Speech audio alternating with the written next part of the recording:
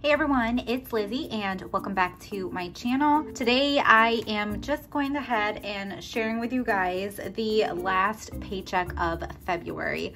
I know I'm a bit late with this, but things just have been happening, but I really wanted to get this video out for you guys because I do think that it is super helpful. So if you guys are interested to see what our last paycheck in February looks like and how we broke it down, then keep on watching. So I talk all the time about breaking down your budget by each paycheck. And I love using this document. It is called the bill tracker. So the bill tracker allows you to really get in detail when it comes to breaking down your finances. So let me go ahead and just zoom you guys in. That way you can see how I break down our paycheck budgets utilizing the bill tracker.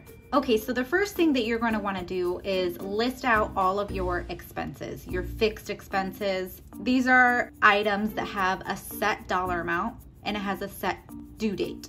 And what you're going to want to do is list it out exactly in order of when they come out. Put the total due, and then you're going to write in the days that you expect a paycheck for whatever month that you are currently in. Right now, this is the February bill tracker, but you can utilize a worksheet, paper, and a notebook, or my worksheets to break down your paychecks utilizing this worksheet. Now, when you write in your paydays, you will then find the total amount of the bill and figure out when you have to have that total amount set aside in your bank account for that bill to be debited so you have enough. And I love breaking down my budget by pay because it doesn't overwhelm you when you have to pay that bill. You know, it's one thing where, you know, you only have to set aside $200 for a specific bill instead of $800. So I really like breaking up my paycheck budgets utilizing this method. And so what I do, I first highlight when I know I have to have the total funds set aside. So for example, this is the last pay for February, so I know I have to have our rent, which is due on the 1st, in my bank account on the last payday in the prior month because it is due the 1st of the following month. So I highlight those, and then I'll divide the total amount due by the number of paydays, and that allows me to break down my budget. So that's what I do. And so yes, I know that there's only 3 here. However, we were setting aside funds for rent, the prior bill tracker system. So just do what makes sense or do whatever you've set aside and break it down that way. So that's what I look at first when I break down my paycheck budget. So this is pretty much step number 1. Figure out your bill tracker, break it down, and it allows you to easily complete your paycheck budget. So that way you're not super overwhelmed. So this is the last paycheck of February, as I mentioned, and our total income came out to be $2,527.03, and we break down our income into 3 different categories. The first one is the expenses, the second category is our goal, and then the last category is tithe. Now, tithe is something that is our belief, what we do as, you know, followers of Christ. It's something that we do, guys. So if that doesn't pertain to you, obviously then don't include that. But this is included in my worksheets, and they're not editable. They're not able to be changed. So if this doesn't pertain to you, then just go ahead and skip on by because this is something that we faithfully do, and it has really just blessed us so much more in return. But what we're doing is adding an additional percentage just for an offering. So an additional offering above the tithe. We felt in our heart that for this time, this season, we do want to give a little bit more for our community and everything. So we're giving 5% more. So essentially it's taking the income and multiplying it by 15%. So what we did, we just broke it down and we took 10% and we applied it to our tithe, and we did an additional 5 and just broke it down to offering. Now these ones we do set aside by specific percentages.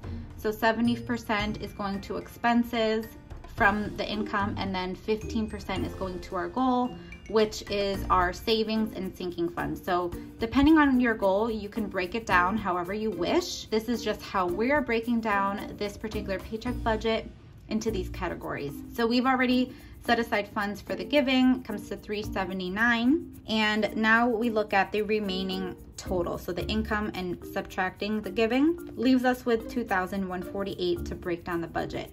Now we want to be within the percentage amount. This is the goal. This is the key that we keep referencing whenever we're breaking down our budget. You obviously don't have to have this number that you wrote in to be like set in stone and like that is how much you have to spend. If it's a lot of money, try to spend less than that. The point is to not go over whatever dollar amount that you wrote in here.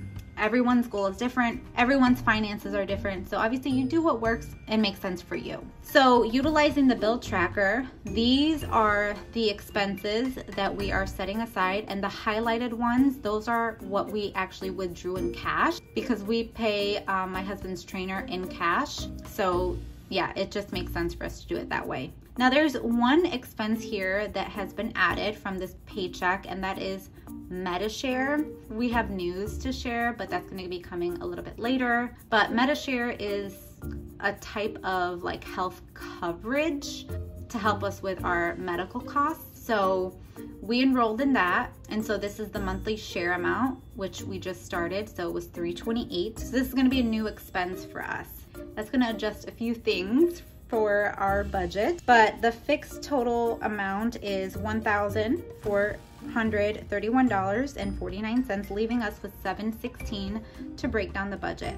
So now that $1,431, we are still under the $1,768 that we wanted to have it be our goal. So it still allows us room to break down our budget for like the variable spending, which is like the daily cash envelopes. If you're a cash envelope user, those random transactions for like fun, entertainment, all of that is variable. So you can break down by those specific categories here. So we have eating out, groceries, home, and our allowance. So the total for that comes to $295. So we are within that amount that we wanted to have it be our goal. So let's actually see. So the $295, and we're going to add the $1,431.49. So $1,726 is the total for the expenses. So we're under by a little bit for that goal amount that we wanted to set aside for expenses of 70%. So now let's move on to our goals. So we have specific sinking funds that we do want to save for. One of them is our anniversary. We want to continue putting funds to our car maintenance. My husband's birthday is this month, so I want to still contribute to that because we have a certain dollar amount goal for his birthday, and then vacation. So yes, we're putting in a small amount for a couple of these, but something is better than nothing. So total that we are putting for our sinking funds is $82. And then we have our emergency fund, home, and retirement that we are putting money aside as well for our goals. So $169.54 is going to emergency, $26 is going to home, and then $144 we're saying is going to my husband's retirement. And we are actually opening up a retirement account. I spoke to an advisor and I got so much information, so I'm very grateful for that. And now it's time for us to go ahead and make that move and switch things up in our finances for our future. So we focus on having a zero-based budget, meaning we give every single one of our dollars a place to be. We give every dollar a job, and I love utilizing the app Every Dollar. I've talked about it countless times, but it's really allowed us to gain a better hold on our finances. So I definitely encourage you guys to check out that app. It is a free app. It doesn't cost anything at all to just plug in your numbers, but it really allows you to see and stay on track with your finances. So definitely recommend that. But yeah, this is our simple paycheck budget. We are a bit ahead when it comes to our paycheck bill tracker, And I do want to mention one thing. So you saw the bill tracker that I showed you, it was for February. But let me correct one thing that I realized is that these expenses are actually for the pay ahead. So they're actually for this particular paycheck because we've been planning a week ahead to be a week ahead in our expenses. So I don't want to confuse you guys, but yeah, we budgeted out the last paycheck of February to pay for like this week of when we receive our paycheck. So hopefully that didn't confuse you guys too much. Let me know if you have any questions on like maybe how we managed to get a week ahead in our bills.